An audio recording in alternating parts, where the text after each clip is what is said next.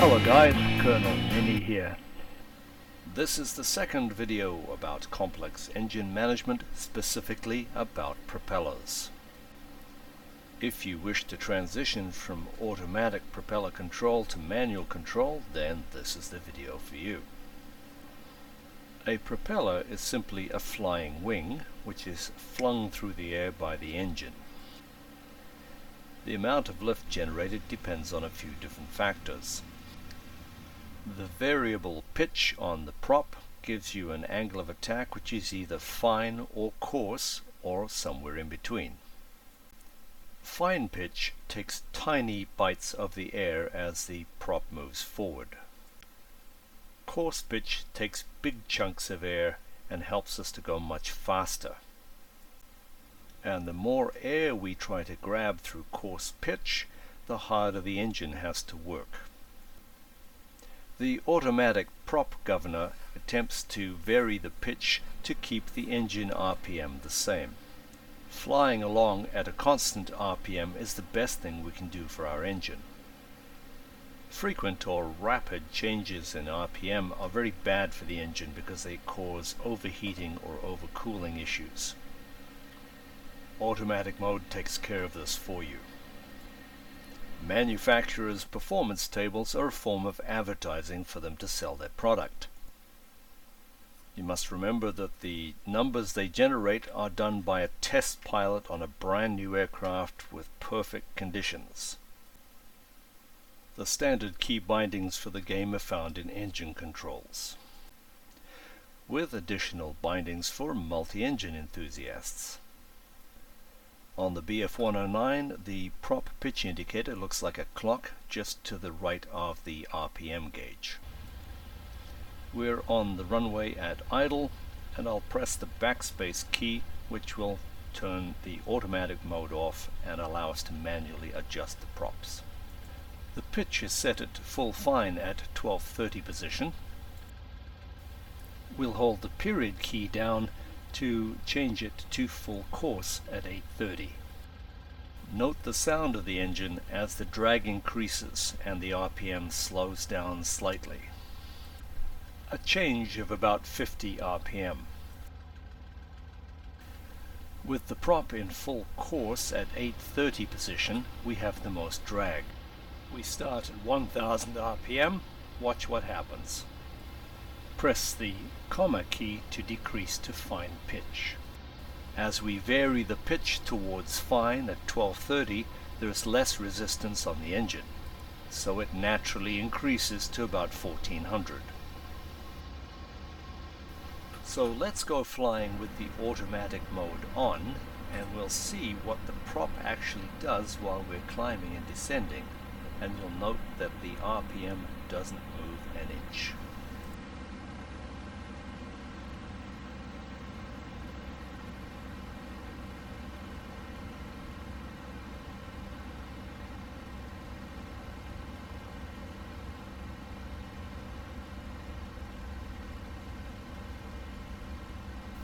And once we stabilize in a climb, it wants to sit at the 1040 position. So watch what happens to the propeller pitch in this normal takeoff in automatic mode. As the airspeed increases, the prop is able to take a bigger bite and can therefore go to more coarse from fine. And all this happens to keep the RPM the same. As the airspeed or airflow stabilizes, so does the prop pitch. Really quite brilliant for 80-year-old technology. Normal takeoff is with the props at 12:30 or full fine. And at full power you can feel the force and effect of the slipstream coming back from the prop.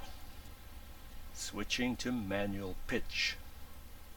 So let's see what it feels like at full course at the 8:30 position.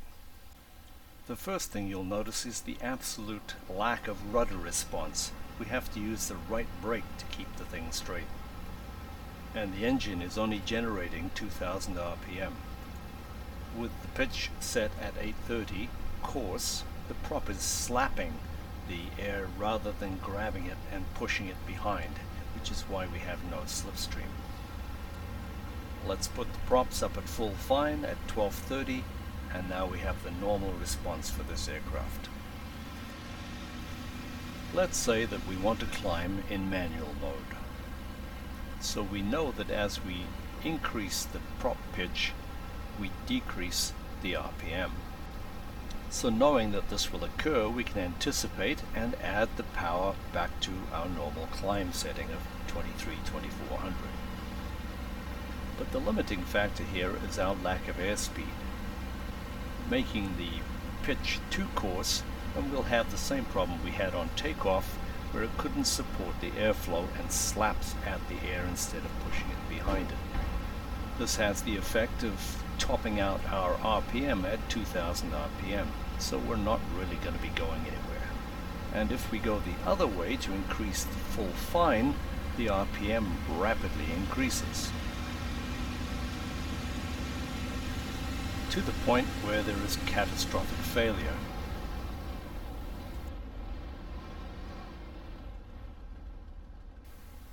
Damn, now it looks like I'm going to be late for dinner.